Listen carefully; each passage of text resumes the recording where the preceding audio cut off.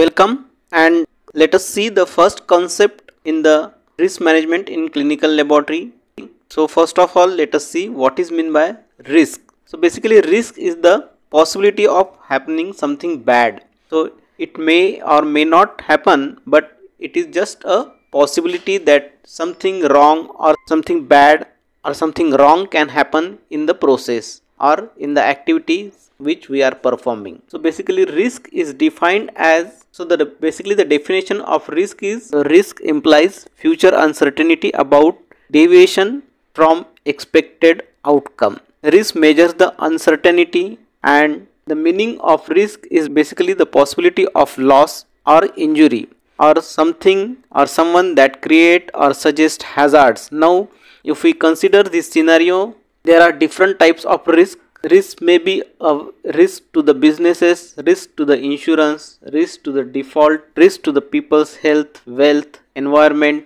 So if we consider the risk in a laboratory or in a medical laboratory, there are chances of something bad happening in the laboratory always. So this risk can impact to the patient, clinical staff, laboratory staff, to the institution or organization itself, to the community, and to the environment. So a risk in a medical laboratory can happen at all the levels and can impact at all the areas or all the activities in a laboratory. So the next concept here we are going to discuss is risk management. Risk management refers to an organizational systematic approach where systematic efforts are being done to reduce the risk or to eliminate the risk. These are the activities which are directed towards the risk areas and to manage the risk or to control the risk in an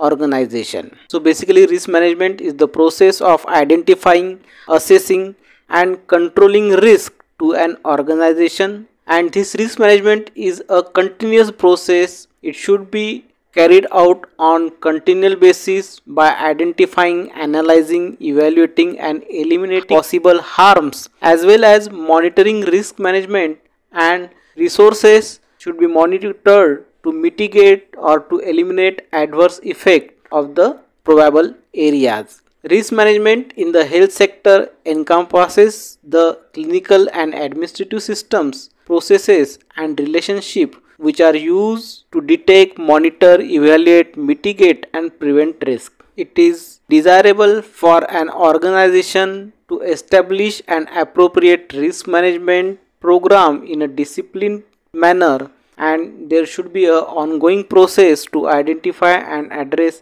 all types of harms or risk, and a proper risk management framework should be put to support the risk mitigation system. Risk management is basically an important process because it provides the organization tools that are needed to identify and adequately address the potential risk. Risk management involves developing processes, tools, techniques, methods to address consequences of the event that are believed to pose serious threat to the organization ecosystem in the form of risk. Risk management here in an organization or in an medical laboratory involves developing a risk management approach and plan. It also includes defining the components of risk management process. It provides a guidance for actions, effective methods, corrective actions, proactive actions that can help in reducing the risk, and tools for implementing